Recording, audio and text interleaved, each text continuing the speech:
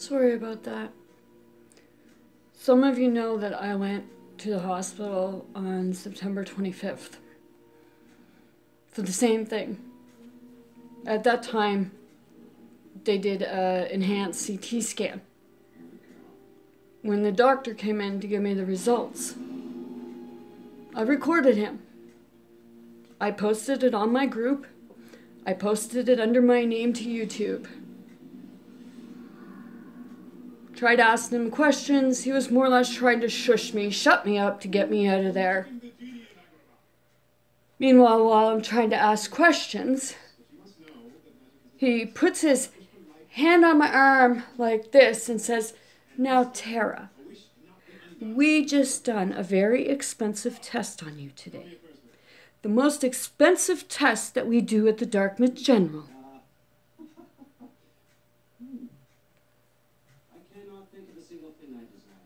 Who's had that happen?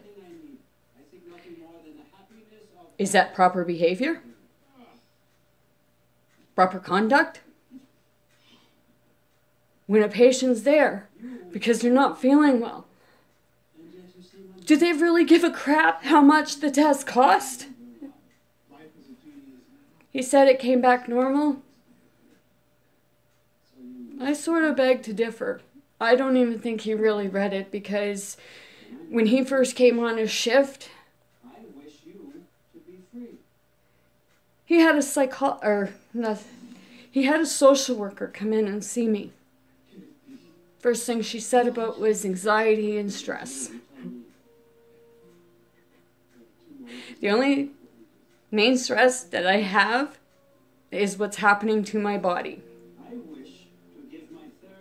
When he did the abdominal CT scan, he did from here down.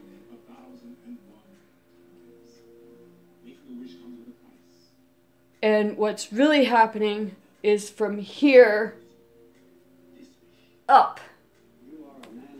And I've told them. And if you watch the video, you will actually see in the video that's what I told him.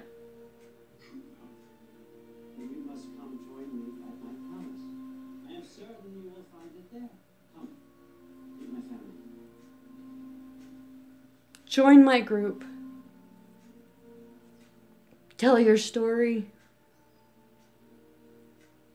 Get it out in the open so that we all can do something about it, instead of complaining about the medical system and the lack thereof them doing their job. When I was there on Monday, just past, January 6th, I was told that there was 63 people at Emerge at the same time, and only 2 doctors.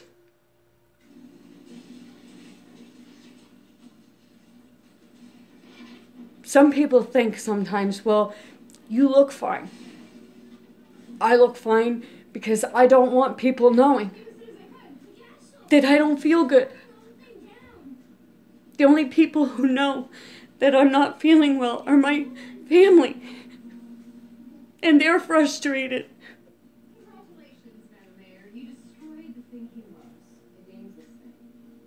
And it hurts. Because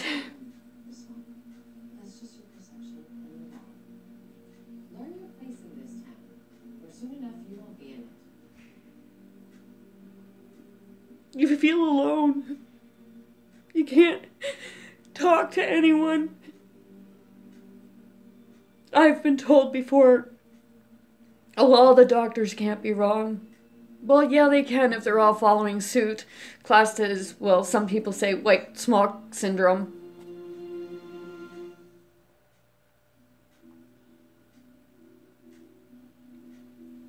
And when they have that in your file of stress or anxiety, what have you, everyone's supposed to follow suit. They're supposed to basically treat you like crap, so you won't want to go back to the hospital.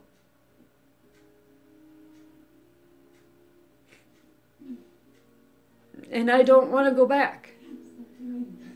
I feel like something bad's going to happen. There's periods throughout the day where my body will go into convulsions and I want to go out like unconscious. But I force myself to stay awake. Everybody knows when something is wrong with themselves. If I'm depressed, I'm the first to admit it, and I'm the first to make an appointment. Or I ask for antidepressants.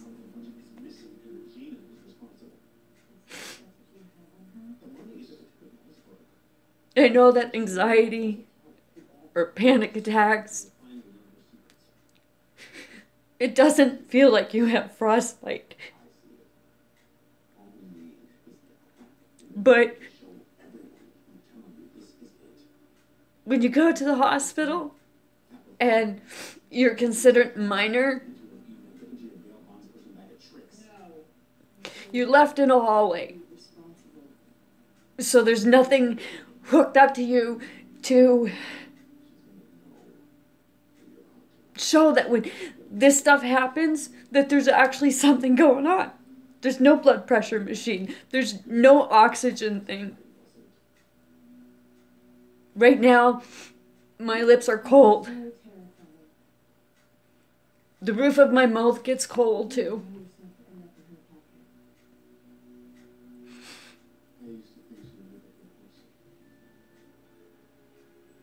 I get bubbling, cracking, popping, feeling all right in here.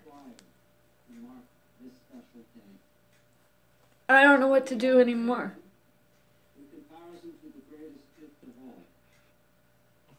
I don't want people around me because I don't want them seeing it.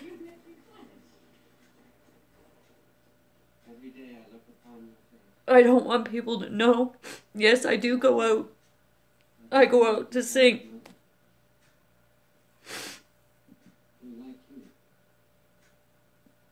And I put makeup on.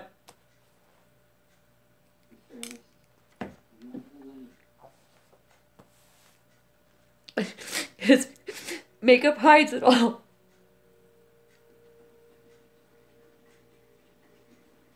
Sorry. My hands are very cold. I called 811 today and they didn't think I had an emergency. Because my hemoglobin was normal. Please, everyone, look up abdominal bleeding. Because it can come from acid reflux. Nobody could ever be a vampire because if you're swallowing blood, it makes you very nauseous. Monday I went to the hospital because of the acid feeling and throwing up and nothing coming. But right here, to the point where I was literally screaming and crying, and I didn't even do that in labor. Honestly, right now, I would rather be in labor. In what I'm going through, I would not wish it on my worst enemy. No matter how much I hated them or despised them.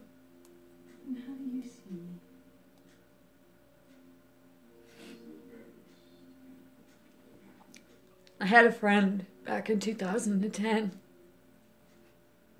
He had bad acid reflux and he was eating candy, Tums, like candy. Well, when we got back, we found out he was in the hospital in intensive care because he was having trouble breathing, which I have a lot of that. It's like something's closing off. And I've described it before that it feels like I'm drowning in my own body fluids.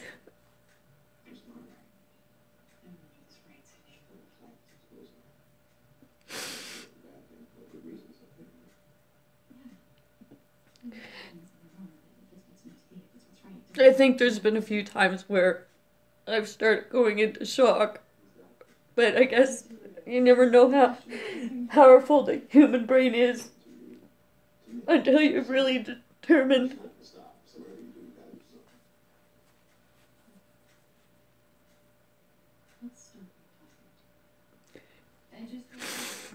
Am I gonna die? I don't know, someday. We all do. When, we just don't know. We could walk out on the street tomorrow and get hit and gone.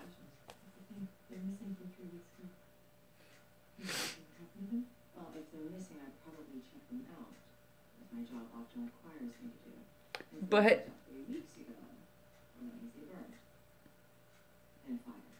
like I said, we're all one alone. But we can be a rock together. There's nothing for us to do. I've contacted the news, they don't even contact me back. It's like they don't want to get involved. I keep all my medical documents. Paranoia? Nope. Just know how the system's been working.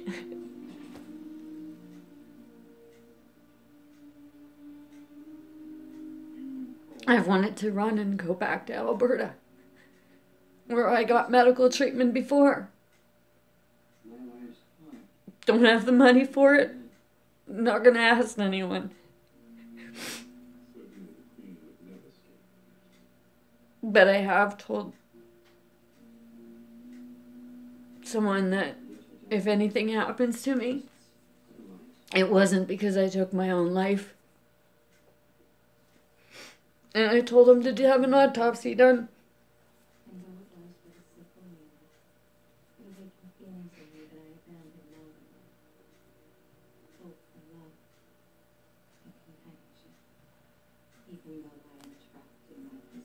I am sorry for crying.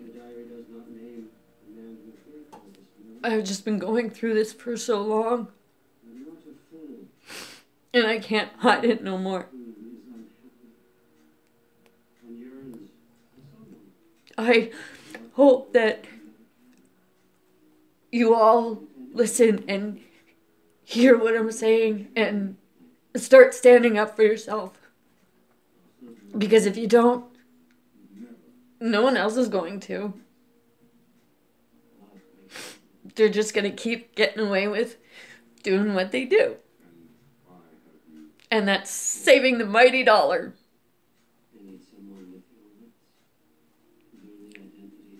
Everyone have a great day. I hope you're all having a great week.